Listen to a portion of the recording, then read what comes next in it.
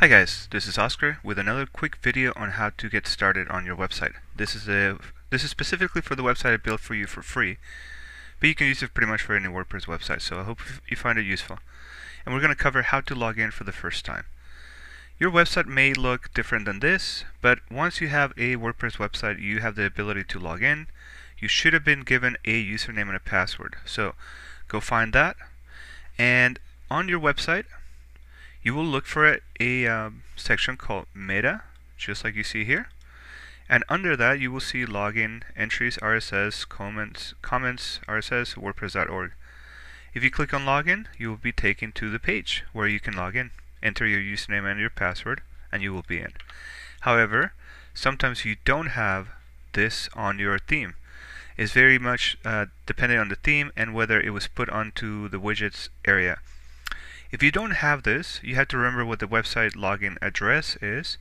But I have one trick. Anytime you need to log in to the dashboard, which is the main management area for your WordPress website, you can go into the domain at the very top, add a slash, and then type in wp-admin.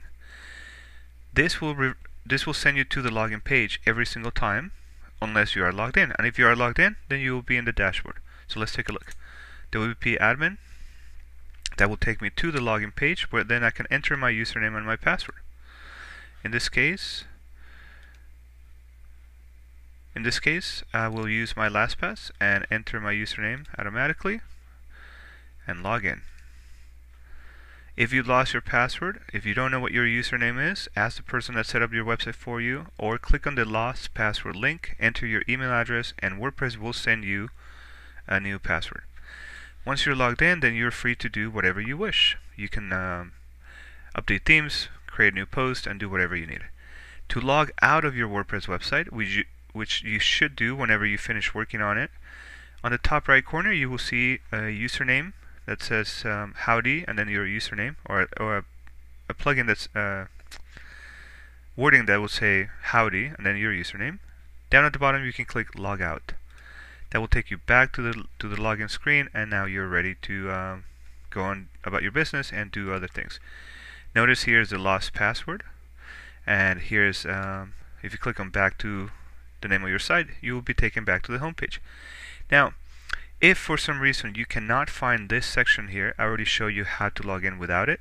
But if you want to put it back because maybe you removed it by mistake or you thought you didn't want it and now you want it back, I will show you how to add that. Very simple. Log onto your website. That's what we're going to do right now. Once you log in, you will go to Appearances and Widgets. So Appearance and Widgets. And you will add the Meta box, which is a standard widget by WordPress, into whatever widget area you wish.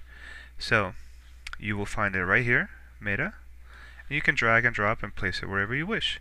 For example, we'll put it right here. We save this and we go look back at the main page. You will see that now we have it in two places, at the very top and at the very bottom. So don't forget to log out when you finish. And that is it for this video. Very simple how to log in and log out to your website. If you have any other questions, let me know, or watch more videos. I teach you how to do different things in WordPress. And if you don't have a free WordPress website yet, visit my free WordPress website at notagarage.com. Have a nice day.